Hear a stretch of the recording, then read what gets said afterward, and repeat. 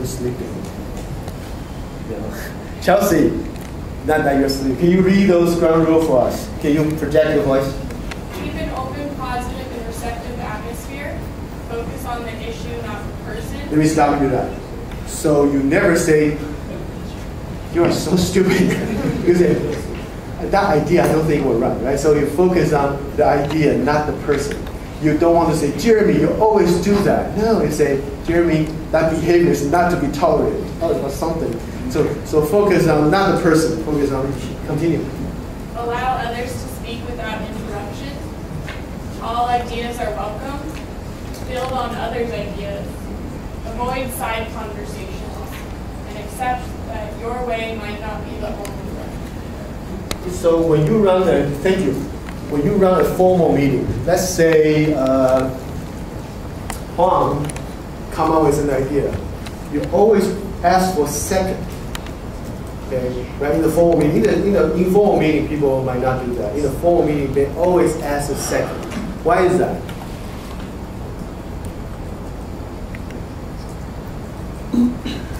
Tradition? No. The idea is that one person raise an idea and say, we should have a party. That's his idea. So if you deny it, he feels personally hurt. So when you ask for a second, let's say Ernest seconded that. Suddenly it's no longer his idea, it's the meeting's idea. So you take the idea away from personal issue and make it a group issue. So it's a good habit to say, anyone second? If no second, then maybe there's no ground for further discussion. Okay? So that's, except your way might not be the only way, is that when you propose something, if the chair asks for second, then you kind of take away from that personal feeling, but make it a group issue. Okay, that is the effective meeting. Next one I want to talk about WBS. Okay, this is I will say this is in the ranking. Number one is set a SMART goal. Second one is run effective meeting. The third tool is work breakdown structure. So can someone look at this? Is what does it do for us? Let me see. Amy, why do we need work breakdown structure? So that you can assign tasks to individual members. That's right. You break a big project into smaller chunk until the chunk is small enough. You can say, Tara, can you do that, whatever that is? And Tara should be able to say, yes, I can do it. It'll probably take me about 40 minutes. You break it down to the level when you assign to someone can give you a fairly confident yes or no and give you, say, okay, I need $20 and 45 minutes. That's the level. If that person is very capable, you assign that person a big chunk. She or he can tell you that. That's good. If you are working with people that have very inexperienced, then you need to break it down to a smaller chunk. So that the big project could be your final video presentation. Then you have you separate that to one is preparing the audio, one is preparing the video device, one write a script, the other one do the background research, one will be the director, one will be preparing food, something. Then you break it down till the block that you can clearly assign to someone. That someone should be able to tell you how long does it take, how much does it take. Then you can summarize all that, total number of hours and total number of dollars. So not only for the team, for your own project, you should be able to break it down to a manageable chunk. Okay? So let's kind of reflect upon your learning plan. If the top is your degree, right? How do you break it down to the smaller chunk? What's the second level? MLOs. Sorry? The MLOs. The MLOs, right? So to achieve this degree, you need to fulfill this learning outcome. Then from that point on, the MLO is you further break it down to what components? Different classes, right?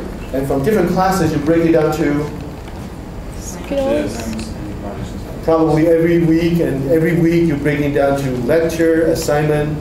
Then if you can really break it down, say, I want a degree, I want to achieve this learning outcome, I need to take these classes. Each class is 16 weeks. Every week I need 2 hours of lecture or 3-hour lecture, 1 hour of preview, 2 hours of assignment. Then you can clearly map your entire study hour by hour. If you don't do that, that's okay, but then you never know what does it take. Okay? What does it take? So that is a good tool to have. The more complex a project, the more detail you need to do this. So the one question people always ask, how do you break down to what level? What level of detail? Do you want to break it per minute? No.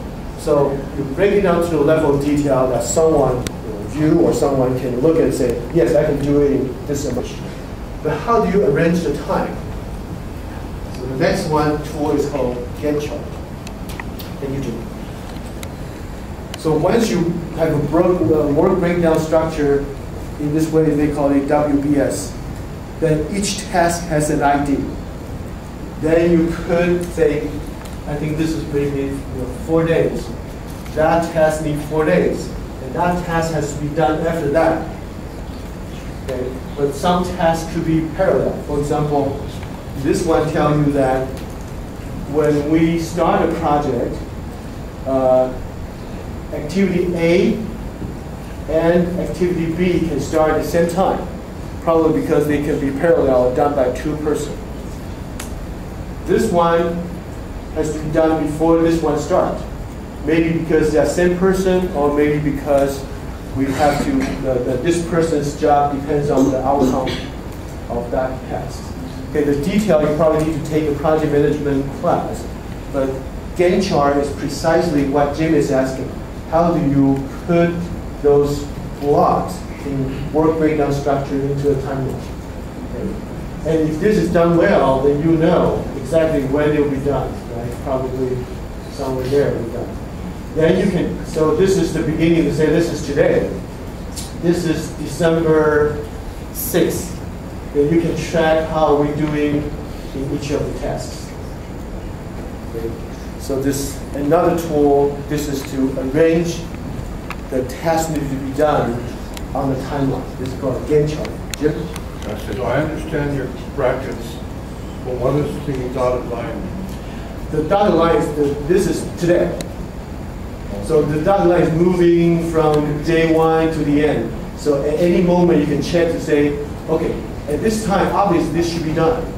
This should be done maybe 60%.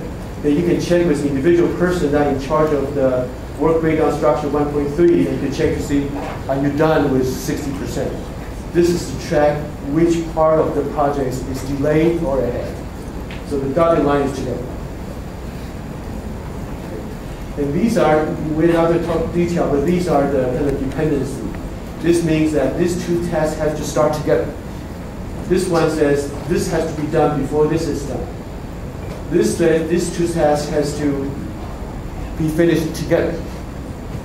Okay, but those are details. So this is a tool to arrange your timeline. Question? And I put a sample of meeting agenda there. I don't know if you see. Let me just read it to you there. Facilitator, that means the chair who calls the meeting. Meeting number, you might want to put some, if you have many meetings, you have to give each meeting an ID.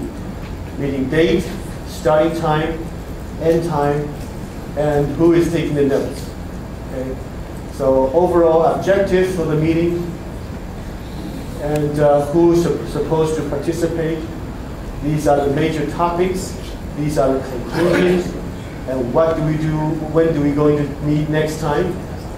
And these are other notes, including maybe kind of other ideas we need to. So you can take a look. This is a sample. You don't have to follow it, but this is a good sample to take a look. Okay. So that's your about 1 hour of project management, and people take a whole semester class to do the detail. Each one of them have more detail, like how do you tune the budget, how do you encourage participants, how do you communicate with outside clients, how do you move resources around to make sure the resources are used in the most efficient way. So itself is a discipline. But the basics. Okay, so like I have preached to you, and let me summarize today. So today we know the basics, rationale, and process of getting an internship. I highly encourage you to do that. Even it's free. Even you have to sign a form and say, I volunteer. That is invaluable compared to stay home and watch football. So you should do it. Even just for 40 hours during the next semester. Still worth it. We learned a little bit about resume, right? So it should be clean, precise. For entry-level job, 1 page. ITCD is always looking for a couple of interns. If you're interested, let me know. You probably need about 4 hours a week in design or technology. And we talked about you need to really get together to have a planning meeting or planning process for your final presentation. And we spent about half an hour on your project management, okay? So project management, let me ask you to help me summarize. What are the key tools in project management? There are 5 or 6 of them.